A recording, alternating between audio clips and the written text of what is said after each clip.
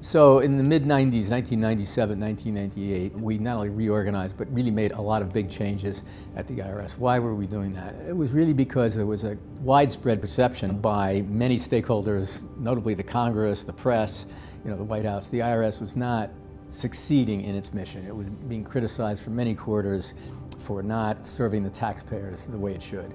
And so there was a need to make changes, including reorganizing.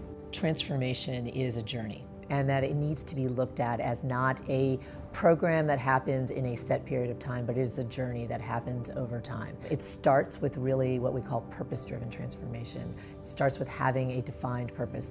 The why do we exist question is incredibly important. And then recognizing that transformation is hard and it requires focused effort and time. We know that change of the magnitude that the president or a cabinet secretary is asking is not accomplished by one individual. You can use the term, it takes a village, it takes an army, it takes a community, but there's a lot of other players and stakeholders that have to drive change. If you are one of the people in, let's say, the senior executive service that's in the middle of this, you really have a choice to make. Are you going to just worry about this and worry how it's going to affect you or how it's going to affect what you're doing, or are you going to try to make the best of it? Because really it's a lot more satisfying to try to make the best of it. You may not fully succeed, but you're going to have a lot more likelihood of success, and you're certainly going to feel better about it if you weigh in on the side of, let's see how we can make this work.